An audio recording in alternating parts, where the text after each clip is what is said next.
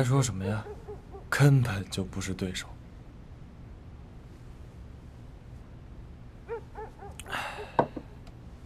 梁中甲的15旅，2次奉职作战的英雄，可在满洲里呢，鹰飞了，只剩下熊了。意志力不如对方，武器级别就更别说了。那天，我开飞机想去对面看看，11架苏俄的战机升空，迎头就朝我开火。我超低空飞行，贴着树梢才摆脱啊！11比1呀，双方基本就是这个实力对比，你说怎么打，还怎么打？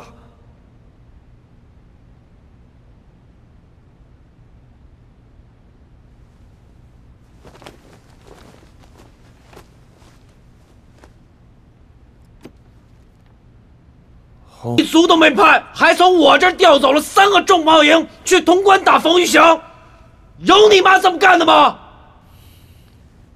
打既然不行，那只能讲和了。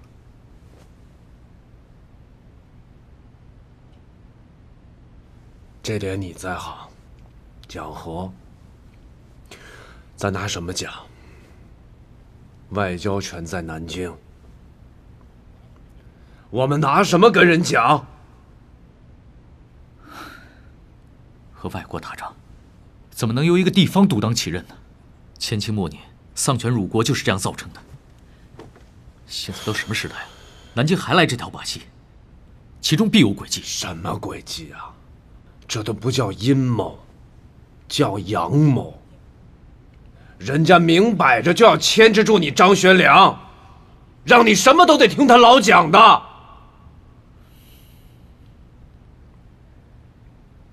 少帅，你该醒醒了。此事关系东北存亡利害，你不必顾及那么多，自己独断专行就好了。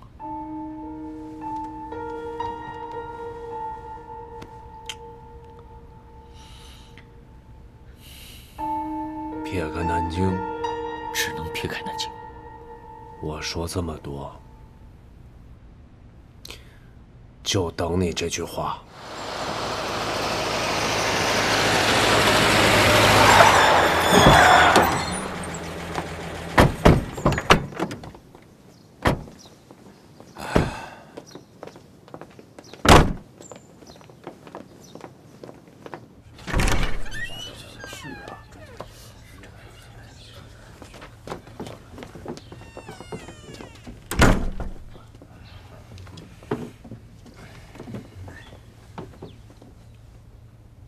情况呢，就是这么一个情况，大家都说说吧。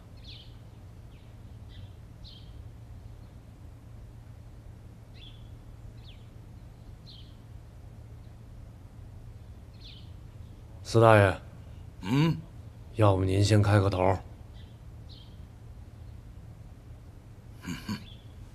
我说说啊，说。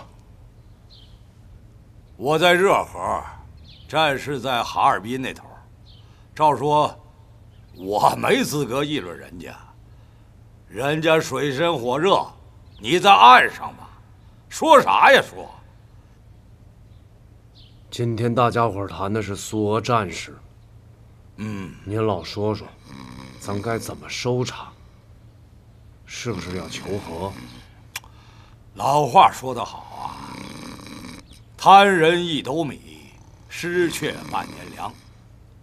老话又说：“人情似纸张张薄，世事如棋局局新。”我看，解决的办法就在这2句老话里头。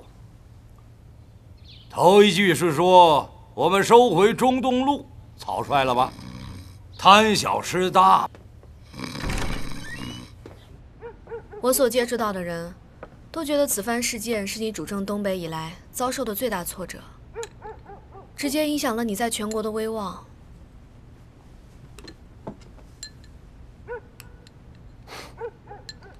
威望？现在还谈什么威望？爱怎么办怎么办吧。我什么都不想做了，也不想申辩。所有的人都在看我的笑话。打一开始就是这样，老的各自为政，不顾大局。军人阴奉阳违是不能效忠。督战大将王书汉在哈尔滨是天天打牌，其旅长张廷书、刘亦菲也是天天饮酒作乐。不是说旅长梁中甲壮烈牺牲了吗？说出来我都臊得慌。被煤气熏死的。怎么会是这样？怎么会是这样？你不带兵，你不知道这里边的行情。东北军，也就是郭松龄在那一会儿叫军队，守纪律能打仗。他现在不在了，这叫军队吗？贪污吃空饷，什么幺蛾子都有。不打仗摆那叫军队，一打仗什么他们都不是。这怎么得了呀？这次协议签订，双方立即停战，一切都恢复了原来的样子。中东路还是中东路，我们剩什么？我们就剩下叹息的份儿了。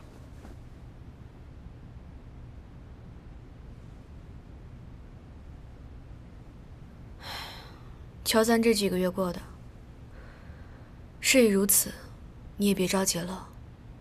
这跟女人生养是一个道理，体力透支了就慢慢调养吧。也难为你了，老帅留下这么重的担子，让你一个人扛着。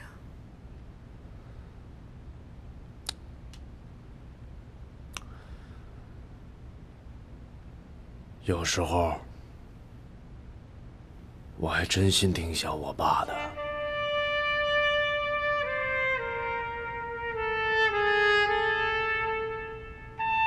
你不是也有了个新长官吗？他也就是个长官，能和你亲爹比吗？那是一次迫于无奈的失败，那是一次处处掣肘的考验。失败能够获得教训，考验能够增长见识。这些教训和见识对于当时的少帅便是阴谋阳谋，洞悉了更深刻的人情世故，那时代的痞里春秋。杜厂长，宁波哈酱。杜厂长，中东都神兵在家，张学良颇具筹策，对这个小家伙有何想法？各位有何高见？尽管说。张这个人呢，属于新时代，花花公子，未经危难，摔一跤也不完全是件坏事啊。也不尽然，如果这一跤把他摔到了阎锡山和改组派那边，从此以后和南京离心离德，你该怎么办？如果我与阎锡山、冯玉强的关系恶化到不得不以一场大战来解决问题，谁能保证？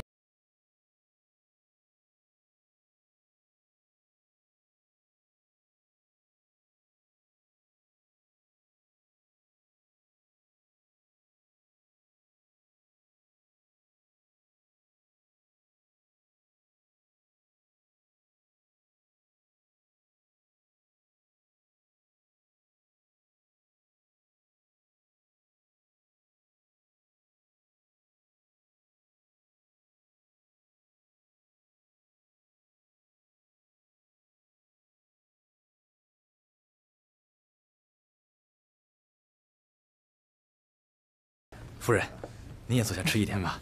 不客气，不客气，他是不吃我们这些东西的。你又推销你的虾酱，你们没觉得那酱有一股非常暧昧的气味吗？哪里？Darling， 你不要总让别人适应你的事。哎呀，我是没有强迫别人，我让他们各取所需，是不是这样？是。我和总司令是各吃各的，他的食物我受不了，我的食物他也不吃。哎，你能不能不打扰我们啊？我们在谈《山海情》，要不你也坐下来听听？那我还真有兴趣。夫人请坐。谢谢。给谁了？接着说。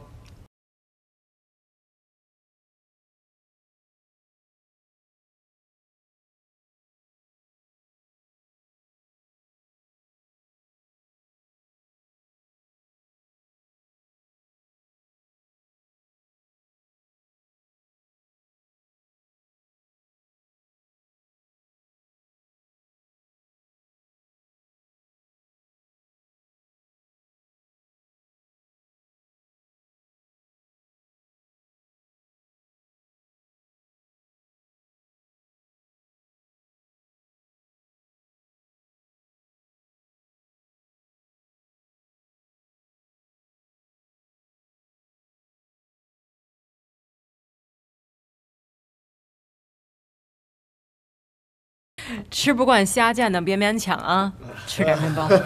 好，谢谢。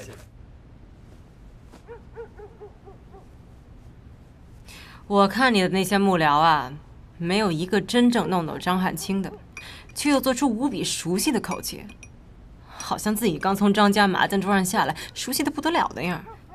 长篇大论，故作惊人之语。我就弄不懂了。一个张汉卿那么一个小家伙，你们收集他的飞段流畅，引为国策，还那样精致的设计，一个晚餐8、9个人，全是一些左道旁道。谁在搞左道霸道？他严先生在搞左道霸道。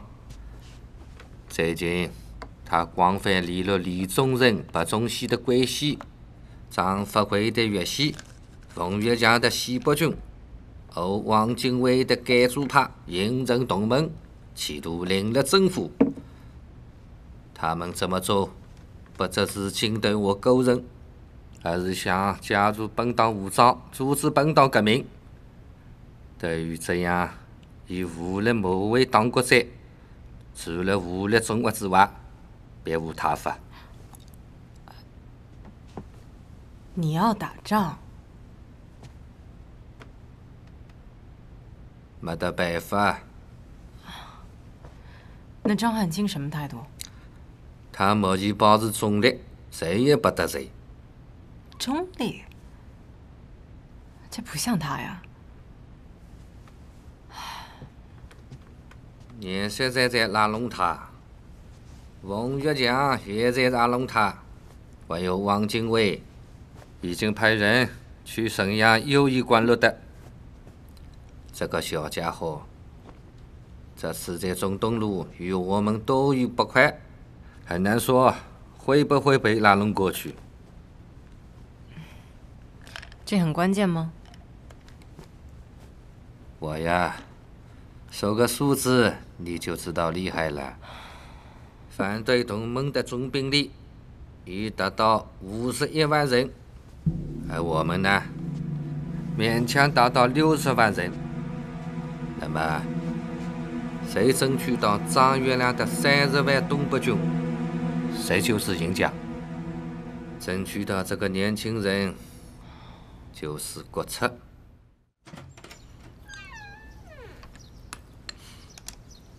你起了？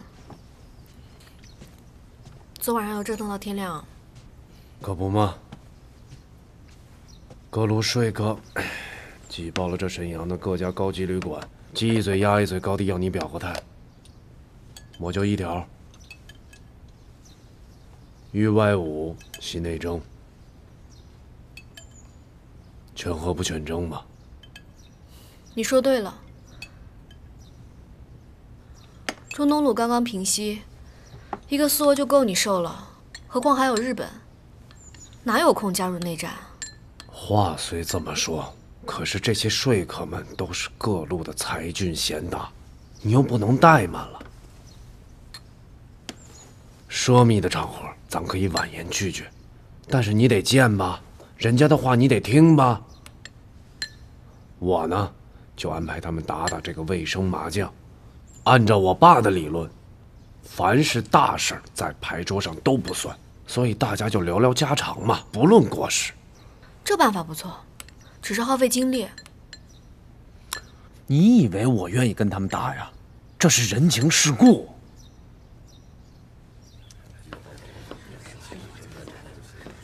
两拨人，前一波是顾维钧带来的汪精卫的代表陈公博一行，后一波是老熟人南京的吴铁城两口子。你看怎么个打法？先排麻将桌，都安排了。可这两拨人都提出给个半小时，让他们说说来意。给，就半小时。你替我掐准了，半小时一到就往麻将桌那儿领。成，我一波波放人。你不知道，严轩的代表梁汝州，冯玉祥的代表文志忠都还排着呢，咱也不能亲一边输一边。见不了那么多，今天就见两波。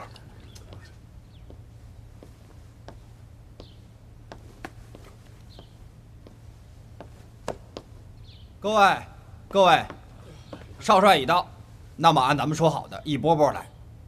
陈先生，您先请。辛苦了，啊！各位，稍安勿躁，稍安勿躁。如今这老张家门槛可真高啊！啊，不会吧？你梁汝州揣了阎锡山总司令的密信，这点门槛算什么呀？你们志忠不也拿着冯玉祥总司令的手书吗？这有什么用啊？你我口袋里那点交际费加起来，也没人吴铁城的零头多。我听说这次吴铁城来沈阳，口袋里边带着200万。少帅，我这次来沈干什么来了？汪精卫不是托你有话跟我说吗？不，那不是根本。我不远万里，从广州坐船先到上海，再由上海到青岛，又从青岛到济南，再从济南过天津、北平。你绕这么一圈，你辛苦了。博采众卿，广纳民意。如今的天下，你了解多少？少帅，多少痛苦，多少悲凉，多少蹉跎峥嵘。我这次来见少帅，不但要救中国，还要救你，郑汉卿本人。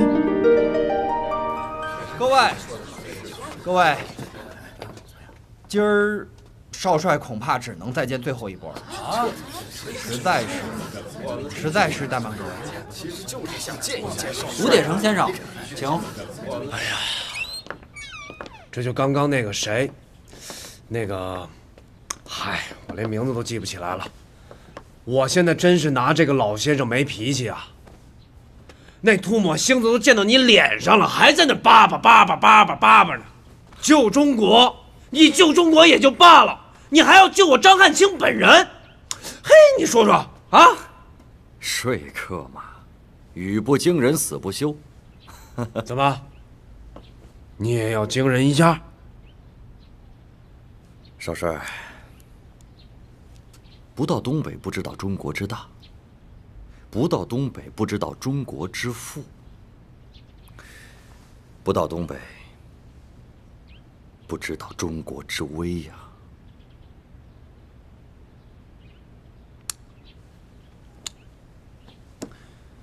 我给你这话再加上一句：不到东北，不知道东北麻将的赌注有多大。那就见识见识东北的麻将。民国最后完成统一之功者，乃张司令长官也。以一隅之力抗全俄之众者，亦张司令长官也。以卫生麻将为友情麻将者，仍为张少将军也。哎，不含糊啊！吴太太不含糊，一看就是高手啊！这边请。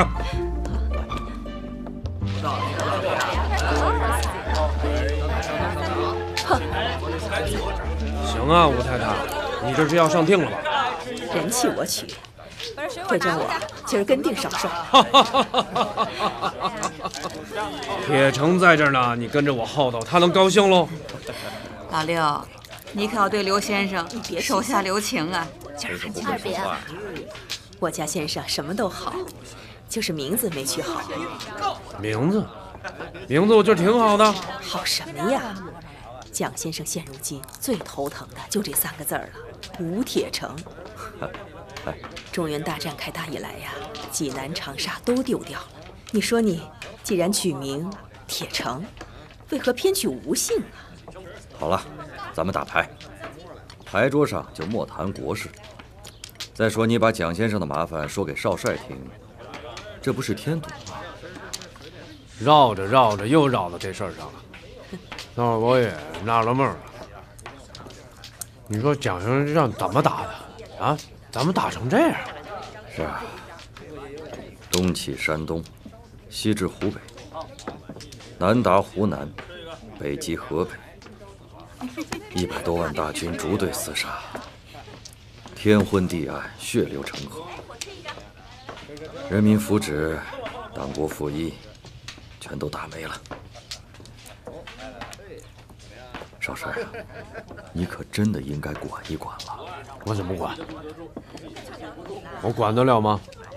少帅只要稍施压力，无论帮忙哪一边，内战即可告停。东北自有东北的难处。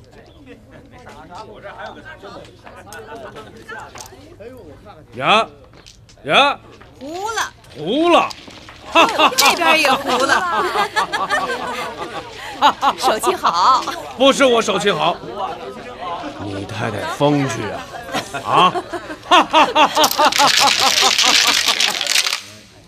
啊！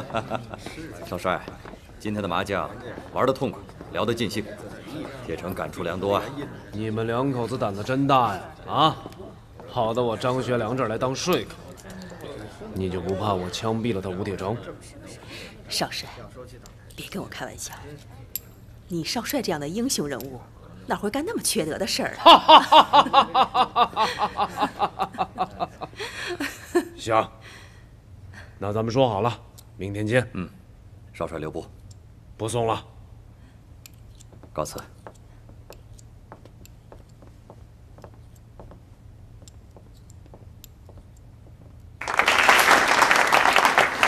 好，请大家跟我一起来看咱们今天的第6件牌品。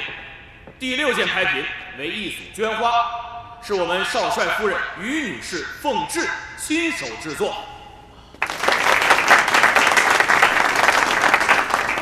怀德为少帅夫人的出生之地，夫人出自感恩，特制此花来此拍卖。今天所拍善款将全部捐献给怀德灾民。好，拍卖现在开始，起拍价1万元。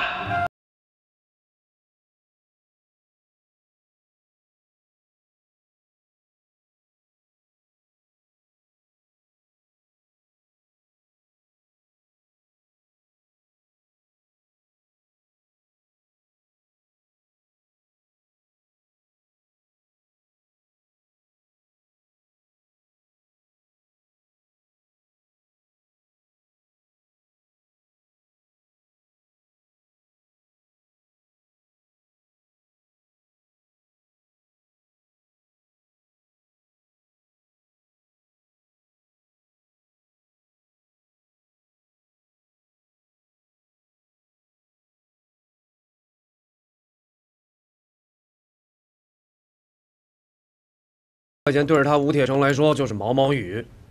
你知不知道，吴铁城昨天向咱们东北兵工厂为中央购买军火，一口气购买了35万支仿日本38步枪。那好歹也算是买卖啊！啥买卖啊？人家这分明是给你送钱来了。日本原装的380步枪是25块钱一支，咱们兵工厂仿造的是50块钱一支。我给你算了一笔账。就这一下，给你们东北送了500万。他们要干嘛呀？要干嘛？他吴铁城是替蒋公网罗天下，这点钱，散碎银两。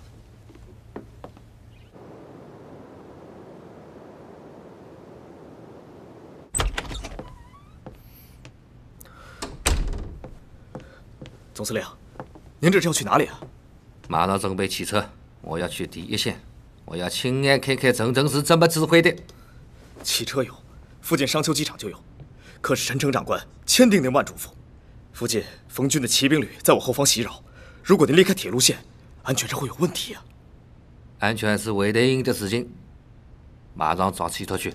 是。我看呐，还是要让张建立一个全局的大观。中原战事如火如荼，他一个人不可能偏安一隅。是。坐。你们在谈什么呀？总司令，以卑职来看，要打破陇海、平汉两线战场的僵局，还是得要下大棋。如果张汉卿……不要再提这个名字，不要再提了。有些人习惯私人，各具支持私心，传统象征不能破除。这些人虽然搞害着国家统一，两只脚却不能站在国家利益之上，依然是我行我素。可是据吴铁城的报告，张学良同样以坚决的态度拒绝了冯阎联盟开出的高价。哟，薛副官，今儿个你值班啊？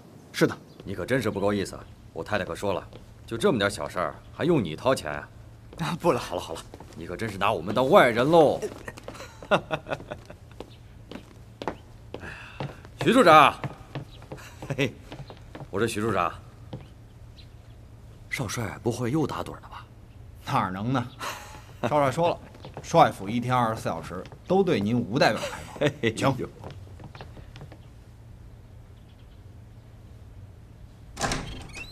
少帅，吴先生来了。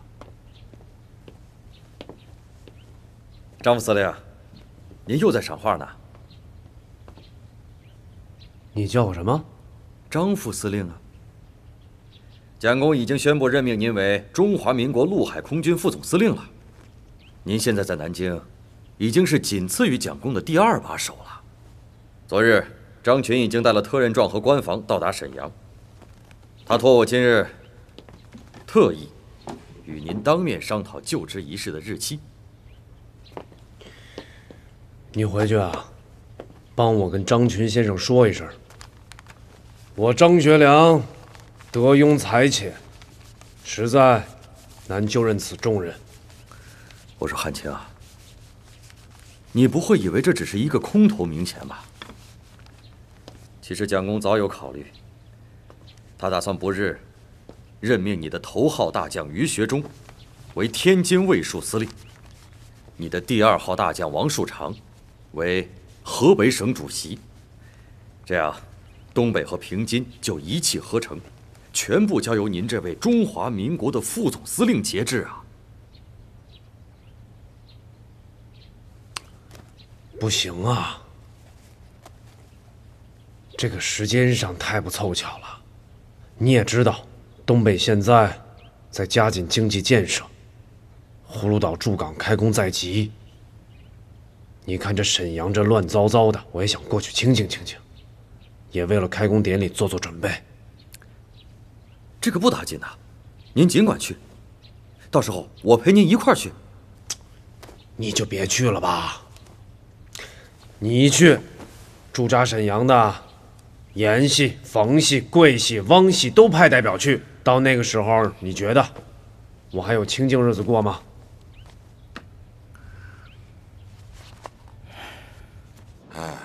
那个回北平啊，代我向严先生和汪先生问好啊！一定。好，那就一路平安。好，副帅留步吧。哎，好。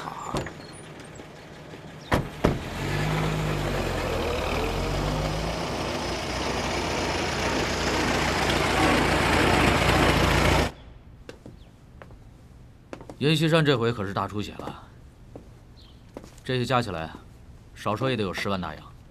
这算啥呀？听说吴铁城在沈阳动辄上百万的往外拿钱。没错，他托人找到我，让我带他见你。别扯那个，咱吃高粱米的哪能斗得过南蛮子？哎，你给我离他们远远的啊！您老不见有人见呢，钱已经不算什么了，中华民国副总司令的头衔都送上门了。哼，咱们的当家人似乎有些动心了。昨晚来电问我是否就职副司令之事，我毫不客气，要他远离此事。一点面子都不给？怎么能不接受教训呢？历史上我奉军几次入关都劳而无功。什么叫服从中央啊？就从他那中东路的处理，那叫什么中央啊？这不是记吃不记打吗？东北局势，驴粪袋子外头光，平静之下暗流汹涌啊！日俄两家哪一家不在虎视眈眈打你的主意？能把东北的事办妥喽，已经烧高香了。未以空头明先趟浑水，不值当啊！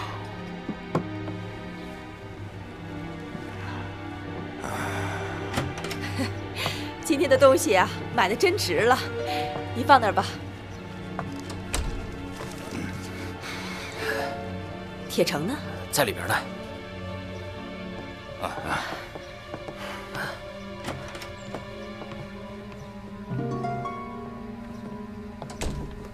哎，客厅里的客人谁呀？怎么看见我拿着支票就走了？哎，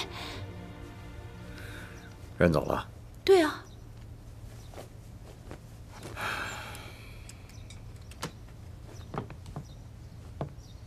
你这搞什么名堂啊？神神秘秘的。这件事啊，千万不能声张蒋公着急了。批了巨款，便亲书2封，直接对驻扎在山海关的于学忠及其部属实行策反，要他们举兵向西，判张头奖。